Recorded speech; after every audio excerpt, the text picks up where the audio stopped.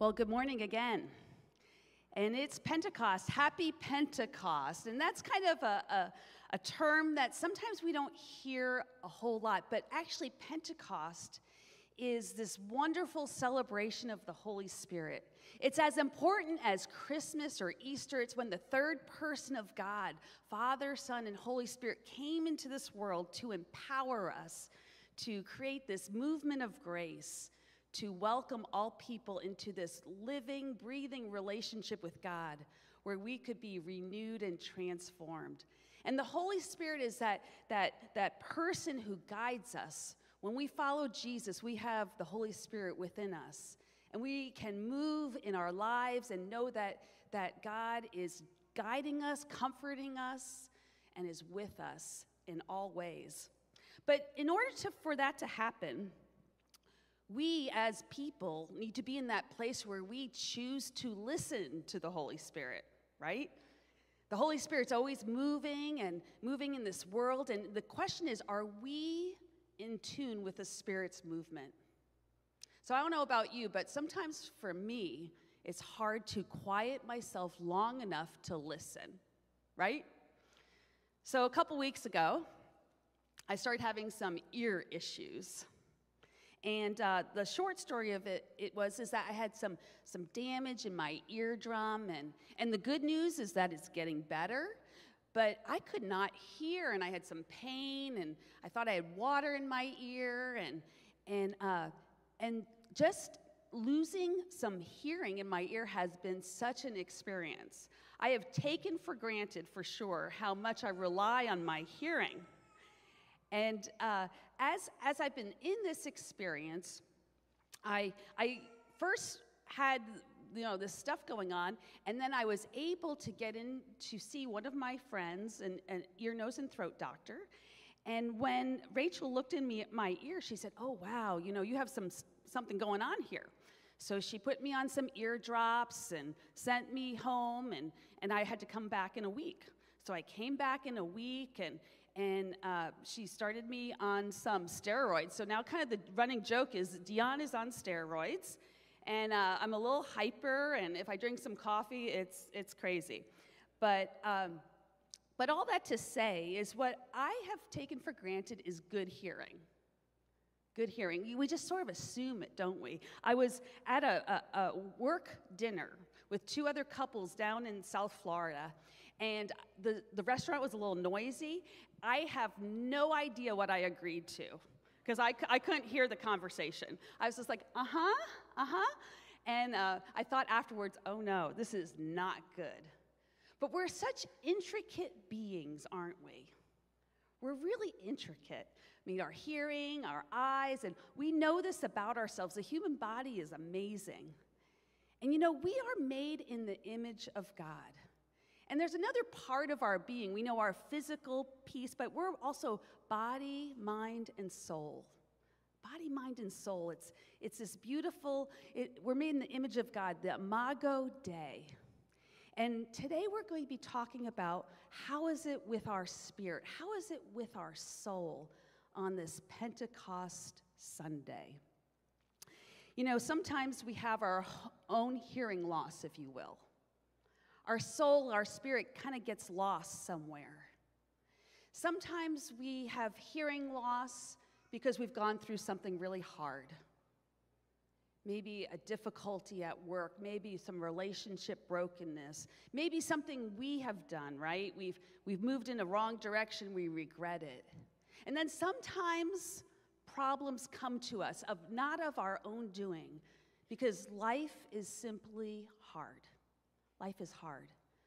But when we connect with God through the power of the Holy Spirit, we can be assured that God's presence is with us, that God guides us, empowers us, heals us, even when we feel paralyzed, even when we're not sure what to do. So into this setting comes the story of Pentecost. So let me give you a little bit of background. So 40 days, so Jesus went to the cross, as we know, and then he resurrected. That was Easter.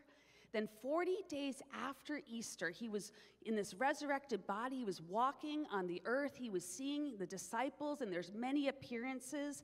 And he tells his early disciples to go to Galilee and to wait for him. So they do, and then there in Galilee, he's ascended into heaven. And before he ascends, he promises them to be with them always to the end of the age. And we call that Ascension Day. So that was about 10 days ago. But he says this, he goes, go back to Jerusalem and wait for the Holy Spirit. Wait for the Holy Spirit. And 10 days later, the Holy Spirit comes to the world, and here we have Pentecost. And today I'm going to tell you a story of two early followers of Jesus, one named Paul, the Apostle Paul, who had been a person who persecuted those early Christians, literally was the one that was hunting them down, whose life was transformed by the Holy Spirit, and then his friend Silas, who was also transformed by the Holy Spirit. And the interesting thing about Silas is he didn't come from a Jewish background, he was a Gentile. So it just shows us that the church, through God, is open to all people. There's no barriers to the grace of Christ. So into this setting, at 50 AD, so we're going to fast forward 50 AD, Paul and Silas are on this missionary journey through modern-day Turkey and Greece. So their lives have been transformed. They are renewed. They are new people. They have given up their old ways. They're following Jesus. They have the power of the Holy Spirit. And they are on this missionary journey. And they get to this town, and there's this young woman who is enslaved. She's enslaved. She's actually a fortune teller. And her slave owner is making so much money off of her. So he is using her, he's gaining wealth, and Paul and Silas show up, and she literally starts following them. And she's actually kind of annoying them. And finally, Paul turns to her and says, be healed. And she is healed right there on the spot. Well, her slave owner is angry now. Because you know what happened? The income line dried up. He's mad. And so what starts to happen is a whole mob of people are angry that Paul and Silas are messing up the status quo. Sometimes that happens, right? Things get kind of crazy. And so they pull Paul and Silas in front of the county officials, the city officials, and there's like a riot going on. And pretty soon, Paul and Silas are thrown into prison. They're thrown into prison with all these prisoners, and the jailer is told, make sure these guys stay right where they are. So they're just kind of putting them away, trying to put peace to the situation. And we're going to pick up there with the scripture. So listen to these words from Acts 16. Around midnight, Paul and Silas were praying and singing hymns to God, and the other prisoners were listening. Suddenly, there was this massive earthquake, and the prison was shaken to its foundations. All the doors immediately flew open, and the chains of every prisoner fell off. The jailer woke up to see the prison doors wide open. He assumed the prisoners escaped. So he drew his sword to kill himself. But Paul shouted to him, "Stop! Don't kill yourself. We are all here." The jailer called for lights and ran to the dungeon and fell down trembling before Paul and Silas. Then he brought them out and asked, "Sirs, what must I do to be saved?" They replied, "Believe in the Lord Jesus and you will be saved, along with everyone in your household." Even at that hour of the night, the jailer cared for them and washed Paul and Silas's wounds. Then he and everyone in his household were immediately baptized. He brought them into his house and set a meal before them, and he and his entire household rejoiced because he believed in God. Would you pray with me this morning? Lord, it's a wild story of grace. How you used the Holy Spirit to transform not only Paul and Silas, but then when they were those people, those that spoke a word of grace to this woman that was enslaved, and a riot took place, and a miracle, and then the jailer, God. Lord, we need your Holy Spirit to empower us today as we move through our lives and we deal with our own problems, and we need your comfort and your guidance. So we pray, just as this story is told, God, that you would speak to our needs right here and right now. We pray in the name of Christ. Amen. So think about the faithfulness of Paul and Silas. They're singing hymns. They're praying. It's midnight. Now, I don't know about you, that if I was dragged away from a mob and beaten and wounded and then thrown into prison, I'd probably be in the corner crying, not singing hymns, not praying. I would be despairing. I'd be fearful. So the question really is, how in the world were they able to be in that place of faith? You know, when you are up close and personal with someone that has had their life transformed, like this young enslaved woman, and their own lives were transformed, you know that there's something more here. There's something more. And having had that experience, they were able to be in that place. And so when the jailer woke up, he completely panicked. I mean, he thought his life was over. Think about it. Not just the two singing, praying guys' chains were off. It's all the prisoners. You see, the prisoners were listening to what Paul and Silas were doing. They were intrigued. And we would say now the Holy Spirit was at work in their lives. So when the chains literally fell off their hands, their legs, they didn't go anywhere. And we're talking thieves, we're talking murderers, we're talking the worst of the worst are seated right there. But the jailer thinks that he's done. So he goes, and he's so scared, and fear and despair take over him. That's life, isn't it? This jailer, he was just put in charge to make sure everyone is there. And then fear, despair, not of his own doing. Sometimes life happens to us, and we're in that place where we're asking, why? Why, God? And as he's fearing, as he's about to end his life, Paul says, no, wait, we're all here. None of us have left. Imagine what the jailer thought. I have a second chance, he's thinking. Maybe there's something here for me. And he runs downstairs into the dungeon, he checks it out, and they're all there. And his only response is to fall down and to start worshiping God. And he's like, I want some of that. I need this in my life. What must I do to be saved? You see, friends, the Holy Spirit was there in that jail, in that city, with these people. And another word for Holy Spirit is grace. Grace. This free gift that God gives to all of us. And God's grace is for everyone, like I've already said. And God's grace is always searching us out. We read in that psalm earlier in worship, that responsive psalm, about how God leans in and listens for us. You see, our God comes close to us, not distant and far away, but close, leans in, allows the Holy Spirit to come and to meet us at our point of need. And the question for us today is, are we putting ourselves in the place where we can respond to God's grace? Sometimes it means quieting ourselves. Some of my friends are here. We meet on the beach on Tuesday mornings just to simply kind of quiet ourselves and to listen for God's voice in our life. Are we doing those things that place ourselves in places where we can hear from God? I like to think of them as streams of grace, right? Coming to worship is one of those places.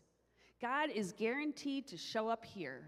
When we celebrate communion a little bit later, God's grace is here for everyone. And we just baptized Addie. God's grace is here with Addison. When we baptize a baby, we are saying that God is at work in this baby's life and wooing her into her own relationship with God. Baptism is an outward and visible sign of an inward and spiritual grace. Baptism is the church's external recognition, affirmation, and proclamation of prevenient grace, this grace that searches every person out and draws each one to God. The beautiful thing about grace is that it can't be earned. There's nothing we can do. God's grace is free, but we have a choice of whether to accept it or reject it, and that's up to us. Just as when Addison, as she grows up and as her parents and grandparents and family and friends and church surround her, she has that decision at some point to say, yes, I'm taking on the name of Christian as a Christ follower. When I was baptized, they called me this name. And now I take it on for myself. In the life of the church, we call that confirmation. That's the time when we say we confirm what God has already done in this child's life. It's really about our identity in Christ. Paul and Silas had their identity in Christ. The jailer decided to have his identity in Christ. And that's the question for us today. Where's your identity? Where's your identity? You know, this world wants to take our identity. There's so many politics out there. We could go through every social issue, and what side are you on, right? As soon as you claim a side, you're rejected from the other side. I know all about that. Identity, but our identity is found in Christ, in this beautiful image of God. When we start there, things fall into place for us. So in that moment of awakening, the jailer says, "Sirs, what must I do to be saved? How can my life be transformed like I'm experiencing here, this miracle?" And this is what Paul says in Silas. He says, "Believe in the Lord Jesus Christ, and you will be saved, along with everyone in your household." In other words, just say yes to Jesus. We don't have to figure it all out. We just need to say, you know what? I feel God's presence, and I'm going to respond. Every week here at First Melbourne, we have Holy Communion, and simply, it's a time to respond to God's grace, to say, I'm going to take this next step. Baptism is another response to God's grace. We're going to take this next step in our lives and grow with God. And into that place, our chains literally fall off. The chains of despair, the chains of loneliness, the chains of fear, the chains of anxiety, the chains of unsettledness, right? When we're following Christ, it doesn't make everything work out, but we know that we are God's, that our identity is in Jesus. What a beautiful picture of how the jailer responds to God's grace. What does he do? He takes Paul and Silas and he starts to care for them. He washes and takes care of their wounds. And then he brings them to his home and he sets a table before him where they experience the grace of God.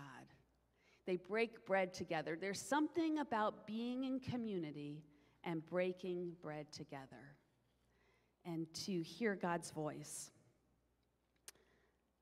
So again, we need to listen. It's hard though, isn't it? It's hard to sometimes listen. Our world rushes around us and we have to quiet ourselves. So I go back to my friend Rachel, to my ear, nose, and throat doctor. And I go back for a follow-up, and she says, "Dion, how's your hearing?" I said, I don't know. I don't know if it's getting any better. And she goes, "Well, let me look in your ear." Well, she looks in my ear, and she goes, "Dion, I see only white." A piece of cotton had gotten lodged in my ear. And she pulled it out, and I'm like, "Oh, that's a lot better." And we just cracked up laughing. And I'm still on this healing path and taking these steroids and such. But all I could think was, I told Rachel, I said, it will make a sermon for sure. But we were laughing so hard. And what it reminded me of is I literally needed someone to unstop my ears.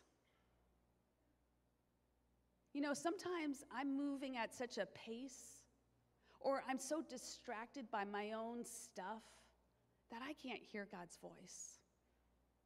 I literally need people to remind me that God loves me too. So this here at First Church just wrapped up a series called Bless. And the last week it was about sharing your story. So our community group got together and kind of wrapped things up for the year, and we were sharing our stories of how God has worked in our lives. Some of them were those moments where a coach or a friend invited them to listen to what was God's love and grace for their lives, and how their lives were transformed in that moment. I mean, it was powerful, right? And it just reminded me that it's usually another person that has the courage, just like Paul and Silas, to reach out to someone. That's how it happened in my own life, too. And then I was reminded when I was with my friends at the beach this past Tuesday.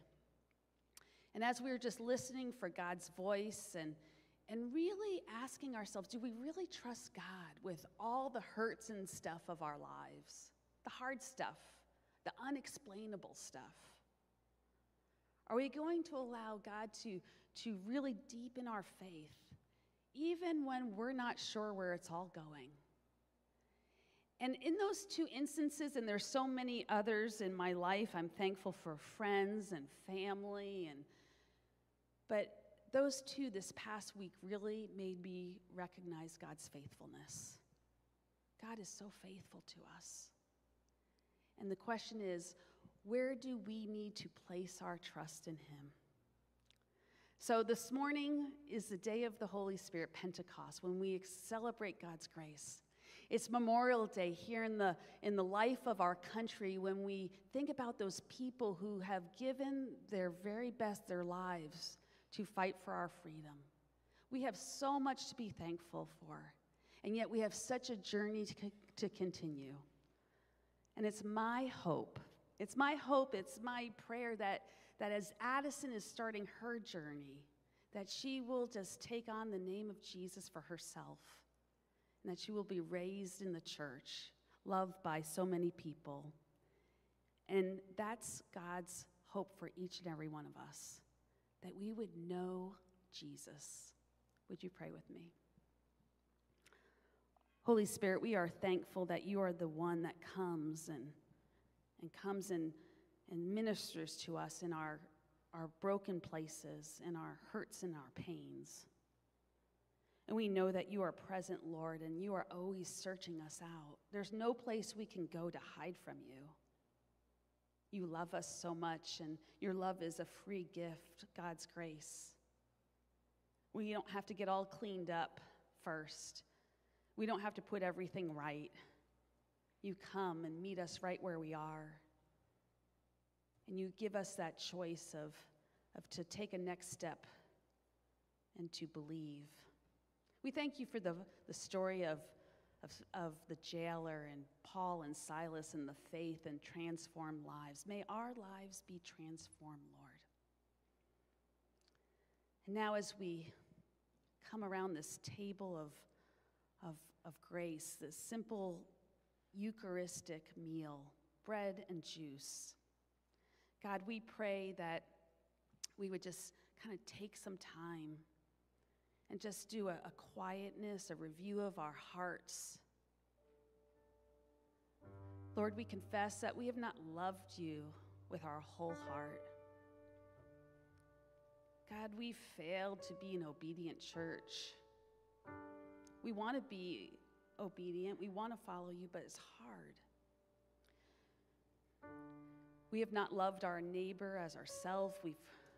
We've sometimes don't listen to the cries of the needy around us. Sometimes we wander off in our own way, taking control. So God, would you forgive us?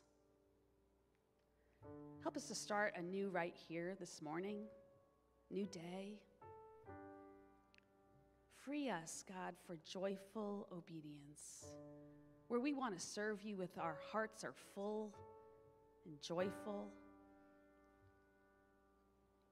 Free us for joyful obedience so that we can serve you and share Jesus with all people everywhere.